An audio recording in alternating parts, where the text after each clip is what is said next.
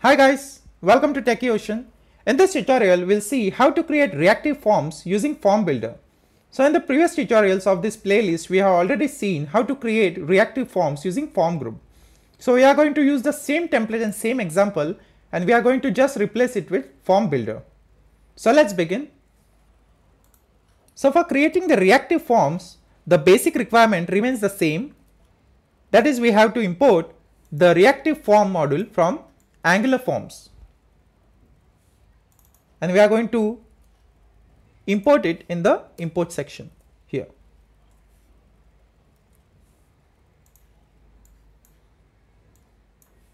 Now I'll just go to the app.component.ts.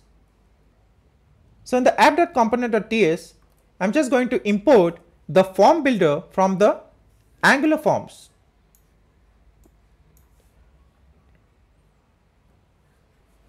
And in the app.component, I'm going to inject that form builder using the constructor. So we are going to inject our form builder in this constructor and name it as FB. So now, as you know, in reactive forms, we have complete access of the user controls in the TS file. So we are going to create all the user controls in the TS file and then define it in the app.component.html. So let's see how to use the form builder. So let's create a parent group named as user profile form. I will just write this dot fb, that is our form builder, dot group, and I'm just going to close it here. So you can see here we have created a group named as user profile form, and we are going to define all the hierarchy and all the user controls inside here.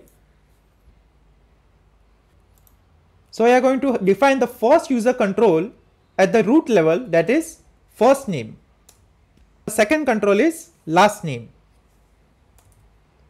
So let's declare one more nested group inside this parent form group named as address.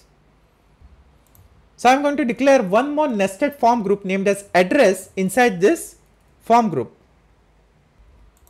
And inside this address, I'm going to have 4 user controls. So we are going to have 4 user controls: address 1, address 2, state and zip inside this nested group named as address, which resides in the parent group named as user profile form. So we have defined the hierarchy. Now before going to the app.component.html, we'll just import the validators from Angular Forms.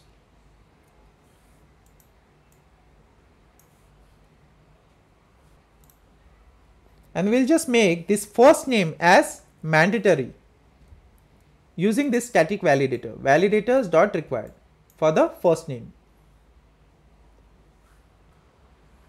So now we'll go to the app.component.html and we are going to define all these user controls in the same hierarchy. So let's create a form. So we are going to name this form group as user profile form, as we have defined it in the app.component here. So this is our parent group, and we are going to declare 2 root controls, first name and last name here. So I'm going to have 2 user controls, first name and last name. So you can see here the form group named is first name and last name, which is same as what we have defined in the app.component.ts. So now this is done. So we are going to define our nested group named as address, and inside this we are going to define our 4 controls. So we are going to define our 4 controls: address 1, address 2 and zip, which is there in our nested group named as address.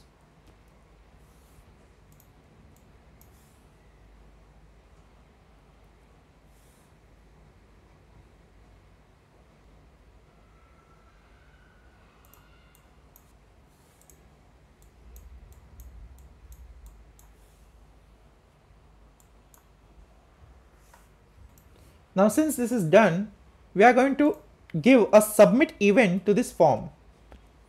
So when I click on the submit button, I'm going to fire ng submit and I'm going to declare on submit method.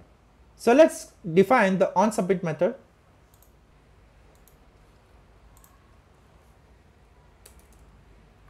On submit. So here I'm just going to write console.won, and here I'm just going to write this dot user profile form dot value. So this is going to give me whole value of the form, but we will also see how to access the individual values from the form control. So let's run this. So before running this, we will just have a submit button on the form. So I will just have a form button and the attribute disabled equal to user profile form dot valid. So valid is an inbuilt method which checks whether all the validators which resides in this user profile form are valid, including the nested groups. So if everything is valid and all the validators are successfully validated, then only this button will be enabled. So in this case, we just have one simple validator for first name, that is validators.required. So let's run this. So you can see we have first name, last name, and the nested group named as address, address1, address2, state and zip, and the button is disabled because the validator is working on the first name.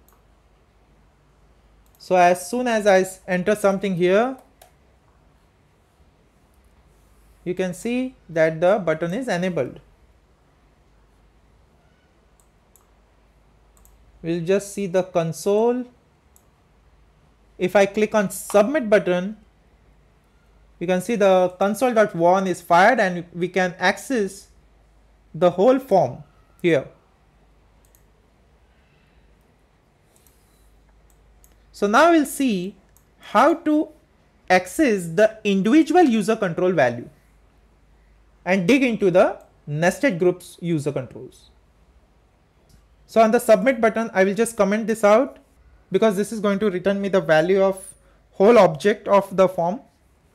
I just want to access the individual values. So let's take an example. If I want to access the first name root control of the form group. So I will just declare a variable first name equal to user profile form dot controls first name dot value. The user profile form is our parent group, and we are going to access this controls first name dot value, and I'm going to take it into the variable named as first name. You can also directly access this. I'm just taking it for display purpose. Similarly, if I want to access the last name, I'll just write last name equal to this dot user profile form dot get method for accessing the last name control dot value. So let's write console.log first name is, last name is.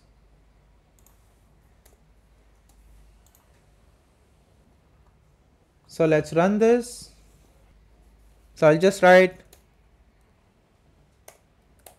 Adam R. And when I click on submit button, you can see the first name is Adam and the last name is R. This is because we are directly accessing the individual user controls. So if I want to access the user control which resides in the nested group named as address, which resides in the parent group, how will I do it? So let's see. So we have accessed the first name and last name which is at the root level. Now we'll see how to dig into the nested group user controls. So we'll take an example in which we will access the address1 and address2 of nested group named as address, which resides in the parent group user profile form. So here I'm just going to write console.log and this dot user profile form dot get, and I'm going to give the nested group name, that is address and the address1. The the nested group name is address and the user control name is address1. So I'm accessing the address group and I'm digging into the address1 user control by using the get method. And this all resides inside our parent group named as user profile form. So we are just going to write console.log and we are going to call this method. So there is also another method, console.log this dot user profile form dot get address, that is our nested group, and then get the user control which resides inside that address group named as address2 dot value. So we are digging into the nested group user controls. So I have already written this inside the console.log. So let's run this. So I will just write address value as test address 1, test address 2. I will just hit the submit button and you can see that we have accessed the value of the root controls and the value of the nested groups.